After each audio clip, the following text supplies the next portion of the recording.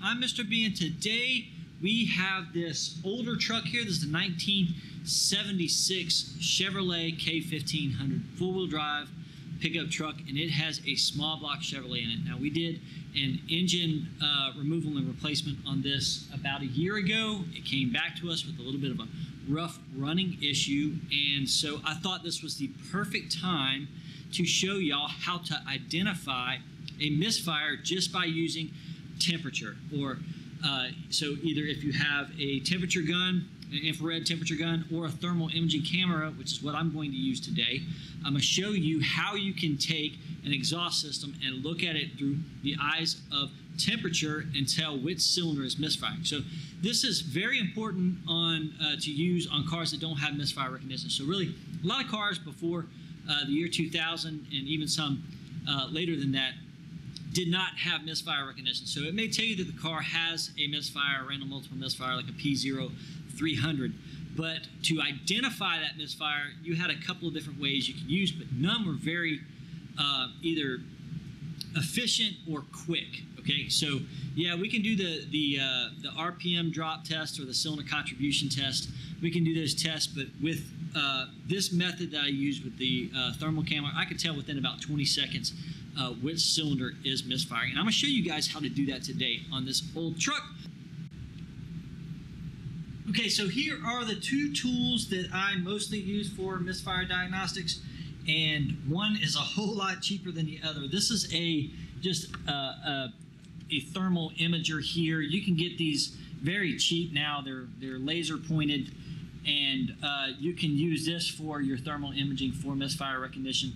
But this is what we're going to use today. This is a Snap-on EETH300 thermal imager, and this is a camera. It's a thermal imaging camera. So we can turn this on here, and as it boots up, it lays a visual picture of the temperatures of everything that we pointed at. So like my hand right here, and we've seen this on a lot. I mean, you remember the old movie The Predator and things like that. This was used. Now this does have some lag time, okay? So seeing things in real time, it takes about a half a second for it to report. And of course, it has our scale right here, 72 to 76 degrees. That, of course, is going to change. And our 75 degrees, that's what is pointing at. So I can take this. If I pull this trigger that's on the back here, if I pull this trigger, I can take a picture. And I can save this. It's got a little mini card in it that saves these, and I can upload these to a computer. I can attach it to a file or whatever. But these are very, very, not only for misfire recognition, these are really good for checking air conditioning issues. If you have a restriction in the system, of course, this is going to show the temperature change before and after that restriction. If you have a bad wheel bearing, this will show a higher temperature in the wheel hub on one side or the other. It's really good at bad bearings.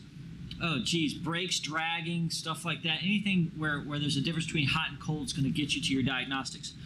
Really good for heated seat diagnostics. So if it's summer outside and you don't feel like sitting in both seats to see if they're working, you can fire this up and point these at the seats, turn the heated seats on, heated mirrors, heated back glass, the grid on the back of a glass. This is really good at giving you a good visual picture of catalytic converters also.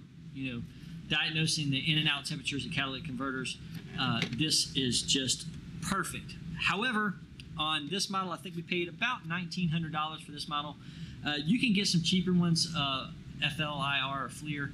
They make some cheaper ones. Fluke now makes some cheaper ones. You can get these for around $1,000. You can also get some things that plug onto your cell phone camera, and they work pretty well. We got this for the program just because it's a little bit rough and tumble, and it's durable, and of course we have a good warranty on it from Snap-on. So I don't recommend, if you just are a home technician, to go out and buy one of these unless you can get it good, cheap, used one, or they start dropping in price a little bit. So let's go ahead and get this truck cranked up, and then I'll show you how we use this to find out what cylinder is misfiring.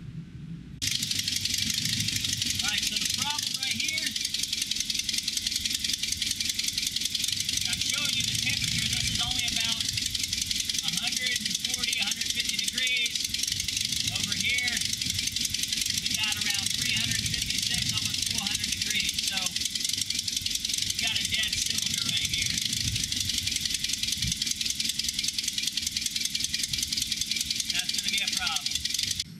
Okay, so 30 seconds into cranking this vehicle up, we already found out where the misfire is, where the problem area is, and what we're going to do is we're going to, pull that plug out and make sure the plug is okay. If the plug's okay, since this is a carbureted car, we don't have to really worry about an injector dying or something like that. So we're going to go directly into leak testing and compression check on this to make sure that we don't have any problem there. So really quick, really easy way, thermal camera on this. If you have an infrared reader, you just want to run your infrared reader down the manifold tubes or the header tubes, like on this car, and the cooler one is going to be the one that's not lighting off. So it's a real big indication on you don't have something right in that cylinder. So we don't have codes on this car, we don't have check engine light, we don't have anything telling us wrong, but normally the customer will say, hey, my car's not running right, this is what we got going on. And so old school, this is the way we new school check the old school cars. So hope you like this video.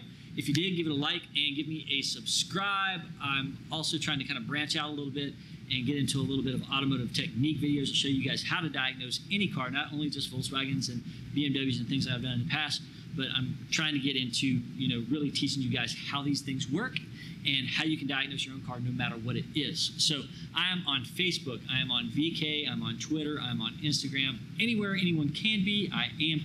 Go ahead and look me up there, give me a like or subscribe there, and give me a shout. Normally have something interesting going in the comments, and could really use your comment on this video or on other brands of social media. So as for that, we're going to go ahead and sign off today. I'm going to go ahead and try to figure out what's going on with this truck. And thank you for tuning in and watching.